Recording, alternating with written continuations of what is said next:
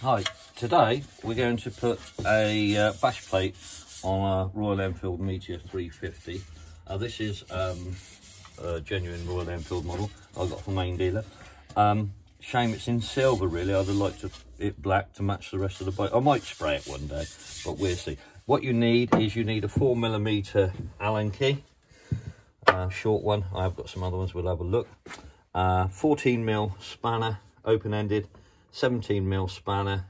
I've got a ratchet and there's a 14mm socket. We'll see how we go when we do it. First off, we've got to loosen off the front engine mounting, which I've already done. As you can see, just below the horn, it's a long one. So I'm going to take this out. Just going to put some copperies on this bolt, just to save it from seizing up when the water gets in and the corrosion. And then you've got to take this bracket. So this bracket here is the one that is attached by the front engine mounting bolt. It goes on there like that, but we're going to put this bracket onto the bike first. So that's what we're going to do next. So we're going to put this on there. There's a washer on the bolt. Don't forget the washer on the head of the bolt. And then 17mm nut,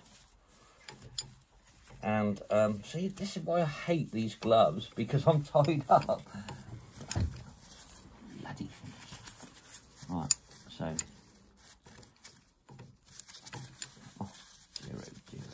2,000 years later. I've just done that loosely for now. We're going to put the other bracket in. This is the bracket that goes underneath, so it will be attached like so.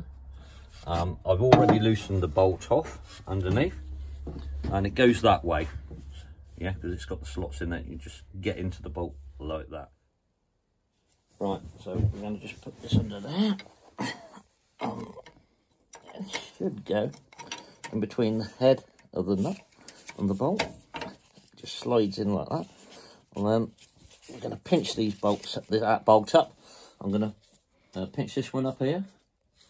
I'm going to pinch that bolt up and get that in a nice square position. I'll do it fairly tight, just so I give a little bit of movement so I can get it in the right place. And then when it's in the right place for that bracket, for the bash plate, I'll tighten them up good and proper. So let me get the spanners. I'll just ask my assistant, the cameraman, to give me a hand if he can do up that bolt. That'd be great, because I can't reach around. Just hold this one. This bracket needs to be square, flat, level, parallel to the ground, if you would. Right, we've done this bracket up. It was a little bit more awkward than I thought. This bracket has to be as far back to the bike as it can, because there's slots. That's okay. You're better off holding a spanner on the nut and doing the bolt up. Really, you should always do a nut up as opposed to the end of the bolt. But if you do the nut up, you'll find that this will try to splay outwards. So that bracket's on. Now we're going to put the bash plate up. Right, so you've got these little metal collets. They go into the rubber in like that. We're only going to just sling the front one on for now. Just push those in there like that.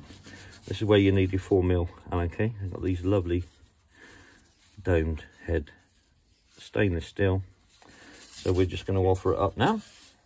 Right, so if we offer this up, I'll just lay it there for a second. What we on there? Just copper and poison mallet. Now, you might want an assistant. Could you hold that up, please, cameraman? So, look.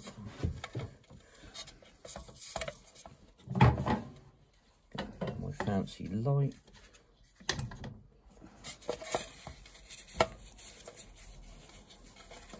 This is why you can just leave this bracket loose at the moment, because it needs to be at an angle. I'll have to come around that. Oh, but let me try and do it this side.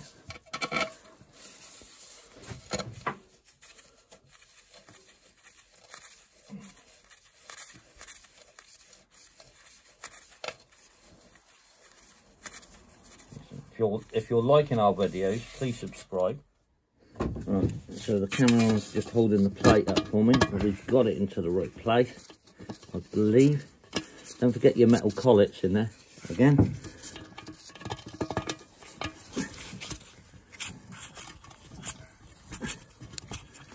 There you go, that's in. I'm afraid I'm going to have to move the cameraman out of the way and walk round and do the other side. Right, I've done those 2 bolts underneath. I've done them quite tight, only hand tight. Now we're going to do up the centre bolt, the engine mounting bolt. So the cameraman could hold the wrench on the 14mm, and I'm just going to do the 17mm up this side. This is all gone in the right place now because it's rigid from underneath. So if you leave this loose, it's easier to get these 2 bolts in because it's at an angle, it's not square. This front mounting for the bash plate. Right, we've done the engine mounting bolt up tight. I've just done the 2 underneath up tight, and that's the last one there. Don't want to be too tight, but that's it, complete. It looks okay, doesn't it? But yeah, there's your engine plate, bash plate. Hope you enjoyed the video. Thanks for watching.